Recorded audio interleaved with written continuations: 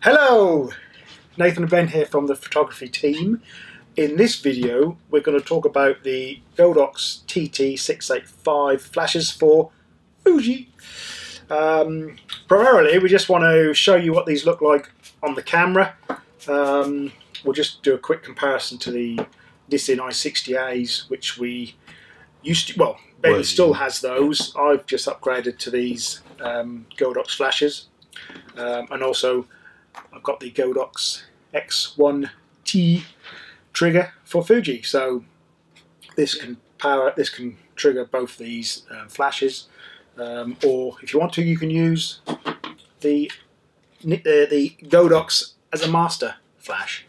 So chuck that one on there. I'm not got this one on here. This should show you the size difference, because this is similar to the 350. Is it? They do a slightly smaller one, which is kind of comparison to this, but not as powerful as this, which is why we went for this in the beginning. Now, the first thing you notice when you're mounting the flashes is the Nissin has a auto lock function. Yeah, you can press the button on this and it just pull it off. It just locks. The Godox has the screw type mounting, but you can get that nice and tight. Size difference. So if we were looking at the cameras, we'll put the. These are both these both X-T2s, both with a 16mm lens on, so give you an idea of the size of them. And mine's got my strap on. Anyway, so plug in the strap. So I believe these are both the same guide number of 60. So powerful flashes. They both take 4 AAAs. Double A's. Sorry, double A's. We're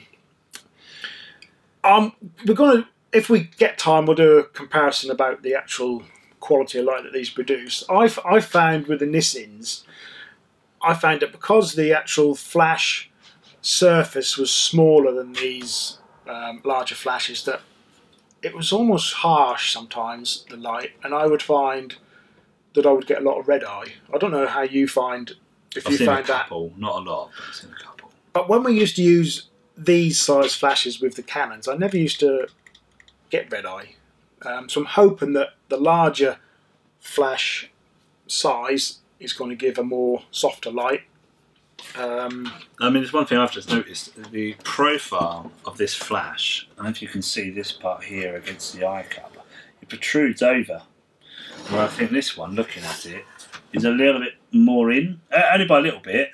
But one thing I found out with these, when you've got them to your head, we used to end up with this ridge here as an imprint on your forehead, which is not professional. You're trying to do that and look through, that ends up stuck on your forehead. If I take my glasses off, to wear contacts when we shoot, you can probably see this jammed against my forehead. When you take it away, you get this ring, which is can't do it with a cap on. Not comfortable. So yeah, this feels almost more comfortable. Yeah, I can see that. Yeah. It's kind of not. It's kind of pushing away from your head. If you go sideways, and you'd be able to show. And this one really, I can already feel that it's hit my head. So again, for being comfortable as well, that was a bit of a downer, and let's say not professional. And another thing we found with the Nissins, I mean, we're not knocking the Nissins because no, that's all right. When we purchased the X-T2s, these were the only flash that you could purchase with the X-T2s. And they were the promise of HSS and high-speed sync. They didn't come with high-speed sync, although you can now send them away and have them high-speed sync activated, but they are obviously TTL. But the main issue that we found was triggering them off camera. Now, we bought the Air Commander, didn't we? We haven't got one to hand, but there's a little commander that you can put on top. Big thing we found that fell down, I think they've released a new one or releasing a new one, is that we couldn't sync up the 2 triggers to remote all 4 flashes, because we have 2 flashes, 1 on each body each. And you have to, it will only sync 1 commander to the flashes at the time. So where we used to put 4 about and trigger all 4 off, we'd have a trigger each. Yeah. And both, you know, the dance floor shot would have off-camera flashes, and we'd both be able to fire away, triggering the same set of flashes. But with the Nissins and that Air 1 Commander, we couldn't do it. You could only sync.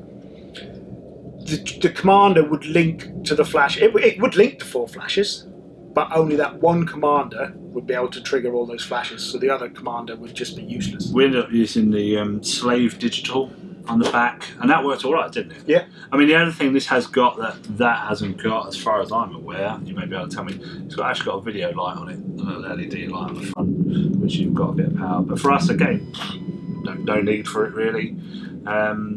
And the main reason we're actually going to Godox is we've got Godox other lights, or Godox, however you pronounce it. So we've got the AD600BM, and we've got a couple of their SK lines as well, so for doing more sort of studio, pop-up studio stuff. So that's everything, and these are masters as well, aren't they? So yeah, so this will trigger everything. Another reason for this one is it has a focus assist beam. This doesn't. In low light, I mean, yes, these Fujis have a little LED light there, but when you've got one of the decent lenses on, 90, it's blocked. So these have an AF assist beam, which is like the laser, which will hopefully line up with the focus point, which will obviously assist in focusing. So this is what the Godox looks like on a X-T2. We've got total 180-degree swivel both sides. We've obviously got the tilt, so you've got the built-in bounce card. Which is against this one. This one comes out the back, so it's like an attachment at the back. And one thing we find with this one, where it's hanging down the side, we use the barbershop straps. When it's hanging down the side, this you've lost it already. Does that? And really you easily, doesn't it? But these ones, if you hit them, they're just kind of bend and flop about.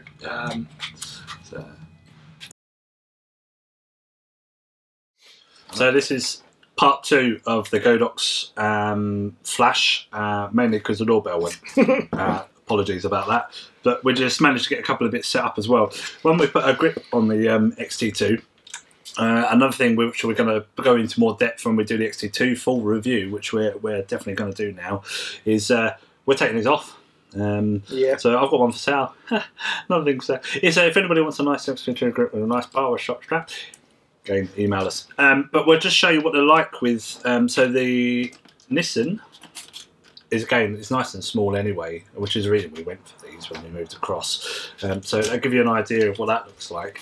But again, people that get worried about that professional look, you know, is the camera big enough? Well, yeah, if you're running grips, you've gone that bit bigger anyway. But it feels quite balanced. It's quite nice.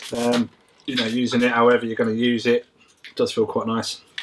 So it's all good with the grip, and again, it looks in quite in proportion with the grip as well, I think. So, but for us, we personally now don't really use these. We've got one each left, but they're mainly for like event use and video use and things like that. So, and what we find is we set off camera flashes for the first dance. Once that first dance is over, everyone gets onto the dance floor, and that's an ideal opportunity to get some really good pictures of people having fun. Now, we've tended to switch now to the X100 for that. Yeah. And using the optical viewfinder actually is quite effective for that purpose. Now, with these flashes that have been set up for the first dance, we can still use those for the you know, for the group shots of people dancing. And with the X1T trigger, we just pop that onto our X100s, Fs, and done a get rid of the X-T2s. Probably for the last hour, we're now finding these aren't getting used because we can blend in so much nicer with this. You become a guest. You know, guests have got bigger cameras than that. And people just don't think you're the photographer. All the evening guests haven't got a clue who you are. So we can, with just this little setup, we can just run and gun, whatever the phrase is. And again, it don't look silly. It doesn't look silly, and the trigger has a built-in focus assist beam, which is ideal. So, and if you really want to go crazy, these will work on here. A little bit silly, really quite top heavy, but it'll work. It'll work. That's fine. And again, these are probably suited better. And again, reason why we've got them in the first place, I suppose. So that kind of does work. I know I've used these on here before as well. They're okay. So just before we end this video, I just want to show you the sort of the layout of the Godox flashes. So a couple of modes.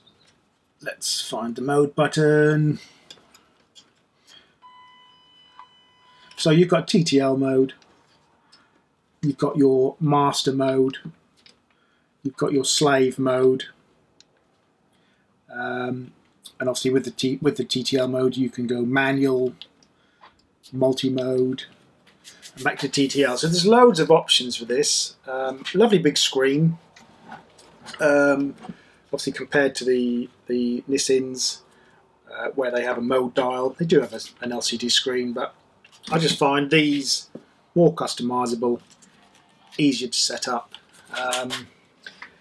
And when we've done this next wedding, we can show you the results that you get from these compared to the Nissins, because I'll have these and Ben will have the Nissins. Yeah, like I say, we are not slating Nissin, not at all. It is a very good flash gun. It's very robust, and it does everything you want it to do. I think we have the trouble because we work as a pair when we come to wanting to fire these off. You know, so we can both have a trigger on our cameras. We set all these lights up about, and we can light up our whole entire place with 4, you know, the flashes. So that's where these started letting us down. And in the comparison of them being a bit more expensive, and we always used to run with the Yongnuo on our Canons, and like I say, they're more disposable. You know, if I drop this, I'm probably going to squeak or make a little bit of a sound, because these are, you know, 200 odd quid each. Where more, you and know, that, and the rest. Yeah, exactly. So it's a case of, like I say, when that's hanging on the strap and it's upside down, if that was to fall or you go down quick, this is what's going to take. And I have had one of my cameras fall off the strap before, and I just ended up getting a new flash gun, and because we were using the Yongnuos, I was a bit like, it's not worth repairing. You know, they're that cheap, they worked all right, let's you know, just get a new one. And I think that's how we kind of see these, don't we? They are our Fuji Yongnuo, we could say that in some respects. Fuji Yongnuo replacement. If Yongnuo did Fuji flashes, we'd have probably gone with Yongnuo. But also, like we said before, we're using these now because we've got the big brothers and what have you. They're all compatible. The other thing we did notice, which was only earlier, the charging port at the front, the battery pack, we actually got Yongnuo battery packs that look like they fit. So if you have got some of that old stuff hanging about, you know, you might find this fit. Not that we've tested it or that, and I don't want you going in and blowing up your Godox, so that we just noticed it was the same fitment. So, but yeah, we'll give them a whirl at this next wedding. If we need to, because we're moving away from flash quite a lot, aren't we? In our main use of photography. We're going a bit more natural light. Well, we're using the ISO on these cameras. They are quite capable of quite nice images with high ISO. So yeah, we've stepped away from it.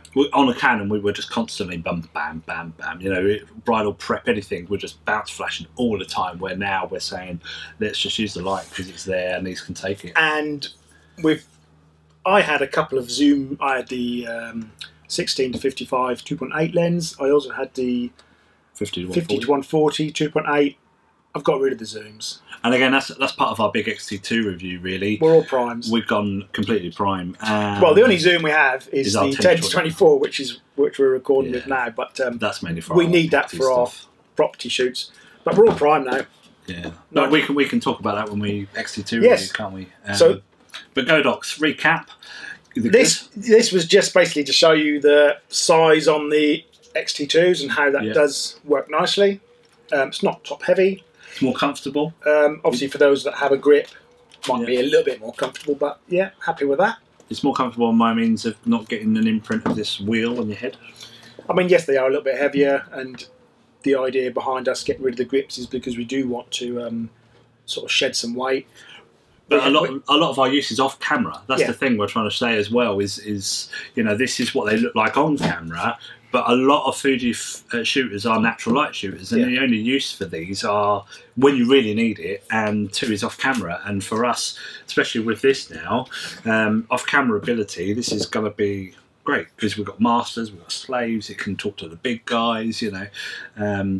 where we were finding ourselves limited. But I think if you do want some nice, neat on-camera flash, these are perfect. Yeah. We're not, like I say before, we're not slating them. These are very We've done flash guns. numerous weddings with the Nissins, but and they've been fine.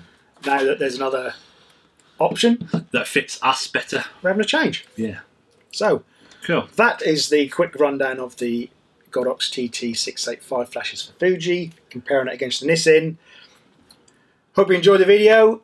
Please do comment, like and subscribe to our channel. It all helps us we've got some generate these videos. Some more stuff coming up as well, haven't we? We've done a quick recap. If you haven't seen that, we've got a GFX being sent to us by Fuji to review for a couple of weeks on the proviso that we're doing a video. We'd have done a video anyway. And we're going to use that at a wedding, some model shoots hopefully, and a couple of other things. We've got some other lenses, the Mitacon, Witacon. We're going to go through that, aren't we? And I'm selling some stuff. So if you want a nice bag or anything, email us. But yeah, we've got some other bits, and hopefully we're going to catch up with a load of these videos. So yeah, thanks very much. My name's Nathan. And I'm Ben, and you've been watching The Photography Team.